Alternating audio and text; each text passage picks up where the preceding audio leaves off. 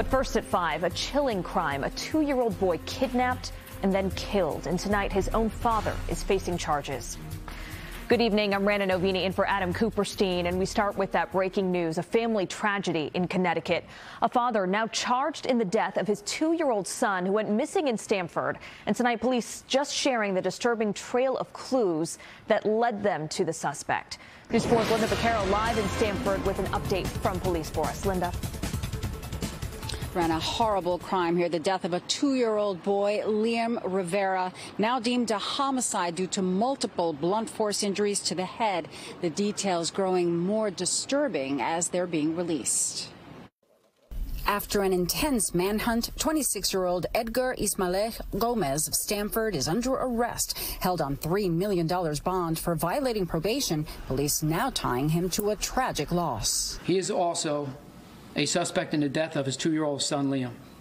Liam's body was found yesterday at Cummings Park after police received a call from a family member, leading to an all-day search for the suspect and his vehicle. Officers located a possible area with fresh dirt.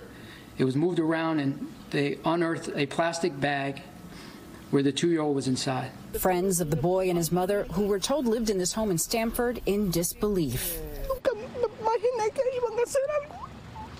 Ada Guzman says the boy had an arm injury when he was just a few months old. She says, they told me it was an accident. Police saying today there was an order of protection for their 2-year-old boy. This is a horrific and unimaginable tragedy for our city.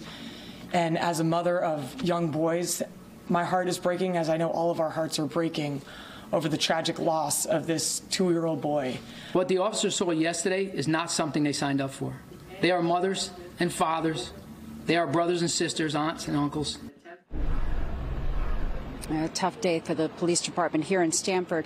Police say the mother is now in protective services, and the Connecticut Department of Children and Families say they became involved with Liam Rivera after he was injured. They say that led to the arrest and conviction of Edgar Ismalej-Gomez in 2022. And in fact, that is what he is now being held for, in violating probation in that case. But now that the boy's death has been ruled a homicide, police here say they will look to move forward with new charges in this case. That's the latest live at police headquarters in Stamford. I'm Lynda Baquero, News 4 New York. Back to you.